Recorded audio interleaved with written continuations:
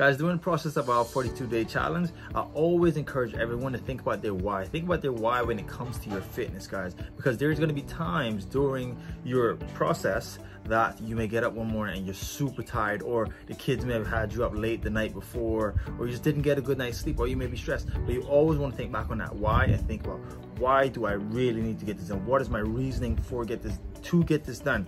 And always, guys, that is the driver that is going to get you up and get you into that workout. So you always want to dig deep and think, all right, I need to get this done. I'm going to get up and I'm going to do it, because you can always resort back to your why and know why it needs to be done. So we will always push through and get our workout done. So think about your why, guys. That's the first step I want you to take.